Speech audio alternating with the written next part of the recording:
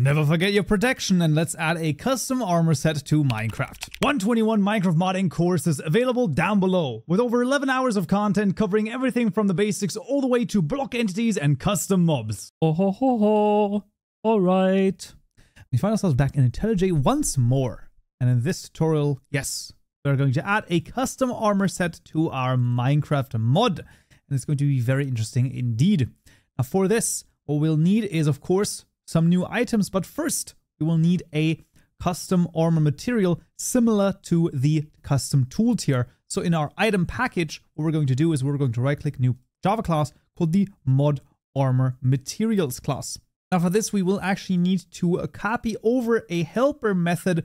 This is going to be, of course, as always, available to you down below in the description in the GitHub repository. So you have nothing to fear, and you'll see why I copied it over, because there are actually quite a few things. Now to quickly go through this register method over here obviously registers an armor material. In our case, we need it to be a holder of an armor material, but it's basically the same thing.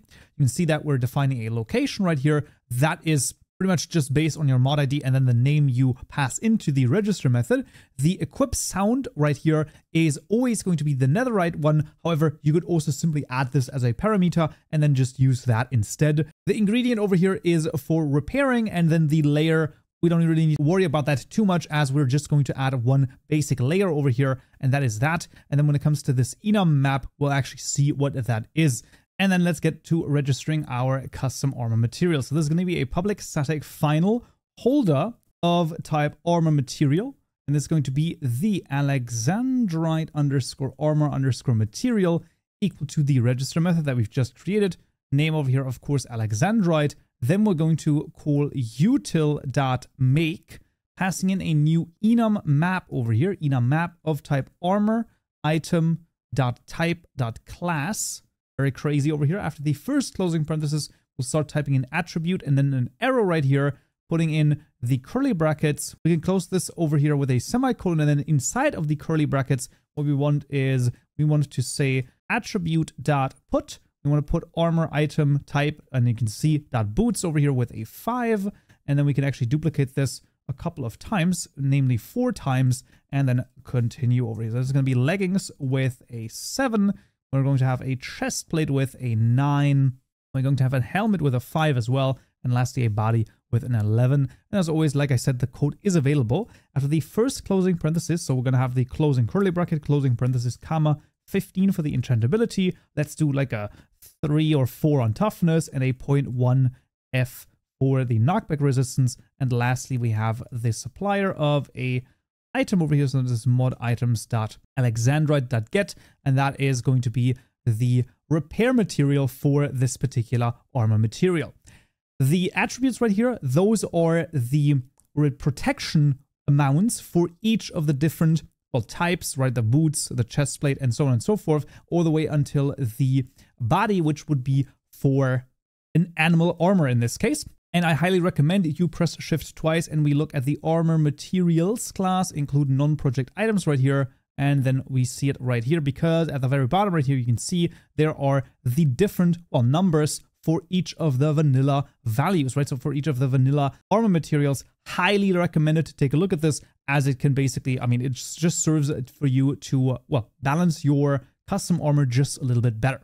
With this mod armor materials class done, we can move on to the mod items class and actually register all 4 of our armor items. We'll start with a public static final registry object of type item here, of course, and that's going to be, first of all, the Alexandrite underscore helmet equal to the items.register method over here. This is going to be Alexandrite underscore helmet. There we go, which is, of course, a new armor item in this case, passing in mod armor materials.alexandrite armor material, then passing in the type. So this is going to be helmet, comma, and then we're going to make new item properties. And the durability over here has to be set to, once again, armor item.type.helmet.get durability, and then we can choose a durability factor, let's say something like 18, for example, and there you go. When it comes to the durability right here, we can also press shift twice, go into the items class, and actually take a look at that too, and that's going to be for, let's say, the helmet. Any helmet is going to be fine. We can actually see that the durability over here depends on what the type is. So for example, netherite over here, right, which would have a durability factor of 37. So once again, for balancing purposes, that is going to be a good idea. We can then duplicate this 3 additional times, and we want to change this to chestplate. You then want to change the name as well. This is quite important, to chestplate. Then we want to change the type to chestplate, and lastly, the type for the durability to chestplate as well. So basically 4 different things to change: the name, then the first type over here, and then the second type. Don't forget any of those, because otherwise you'll be wearing your leggings as your helmet, and that would be not too that would not be too conducive to a good thing. So there you go, and that's gonna be boots, and then lastly the boots right here as well. And with the 4 items done, let's actually add them to the creative mode tab. That is like an easy thing to basically forget. That's going to be for the helmet.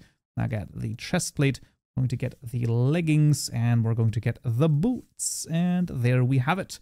Add it to the creative mode tab, and then we can actually go down to the textures and the translation. Obviously, the translation is super easy. And then when it comes to the textures, well, the item textures, very, very straightforward. Obviously, that is just going to be the boots, the chest plate, the leggings, as well as the helmet here as items. However, this is not everything, because when you don an armor, well, what happens? Well, obviously, you have a 3-dimensional texture, so to speak, around you. And that is going to be under textures, new directory called models, inside there, a new directory called armor, the American spelling, and then we're going to have Alexandrite_layer_1 and Alexandrite_layer_2. And you can actually see those 2 as well. So those are basically going to be looking kind of like this. So you have the chest plate and the helmet right here, and then here we got the boots and the leggings, so to speak. And those basically sort of, they make the 3-dimensional armor. You can add some additional, pixels out here, and you can change this up, of course. However, do note that obviously you can't do like any type of 3-dimensional model with this. It is a little bit restrictive. Also note that the name has to match exactly. So Alexandrite and then _layer_1 and _layer_2. The Alexandrite obviously taken from the name that we're giving it right here. Shouldn't be anything too crazy in that instance, and there you go. With that done, we can move on to the Datagen, because that is going to be quite interesting indeed. We're going to start with let's actually think about this, the item models. Yes, of course, the item models. And the item models are quite interesting, because what you will find is that, well, we're just going to do like a basic item model or something, right? Sadly not.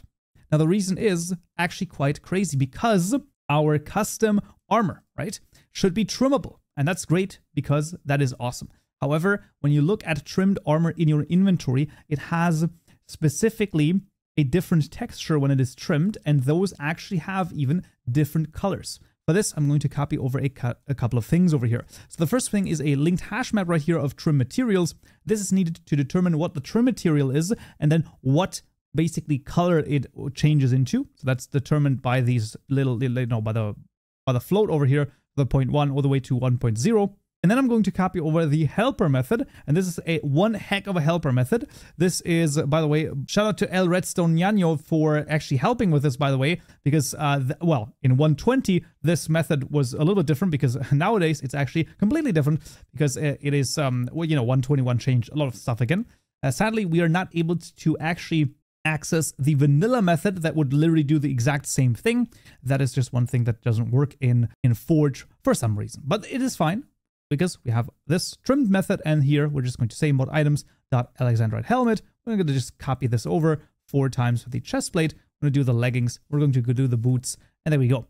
Now, this is going to generate us 44 different JSON files, because each of these items basically needs 10 additional JSON files in order to be, well, shown properly inside the inventory if you have them trimmed, right? If you have actually a trim on there, and that is basically what all of this craziness is needed for. It's kind of stupid. I don't know why we don't have access to it. I think that it is in the item model generators class, I want to say. I believe it should be here.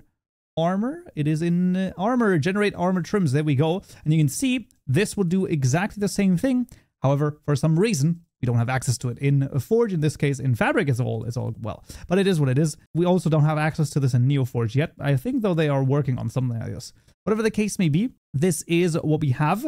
And another important thing to actually make your custom armor trimmable, you need to add this to the correct tag. So we want to say tag and then say item tags dot trimmable armor. And we need to add all 4 of our items over here. So this is going to be the helmet, and then all the way, also the helmet.get. So add the .get over here. That's quite important. This is going to be for the chest plate. No, not the chisel, but the chest plate. We have the leggings, and we're going to have the boots as well. And there we go. This is extremely important. Otherwise, you will not be able to insert your custom, well, the items basically into the smithing table. So without this, it's not going to work. But with that, we actually have everything that we need. So first and foremost, let's run the data to generate all the JSON files. I'll actually be showing those as well. And then we can actually see those in a second. There we go. We can see 45 different JSON files written, like I said. And if we go into the item models folder, look at this insanity, right? So basically, the custom helmet over here, depending on the trim type that it has, it then points to a different model over here that just adds another layer in this case when it comes to the trims. I don't know why they did it like this. I mean, you know, maybe they just, I don't know, maybe there isn't actually a better way to do it, but it is kind of strange. Whatever the case may be, though, that is going to be everything we need. So let's jump into the game and see if it works. All right, fans, back in Minecraft, and as you can see, all of the armor here has been successfully added, and if I put it on, you can see absolutely freaking fantastic, man. And of course, just for the sanity check, let's actually take a look, and you can of course see that we can trim this without any freaking issues. And if I were to put all of this on, you can see it even looks pretty freaking stylish. Absolutely amazing, and that is custom armor added to Minecraft. Awesome. As always, all of the code is available down below, but that's going to be it for this tutorial right here. Next time in this video, we'll talk about a full armor effect. Hope to see you there. So, yeah.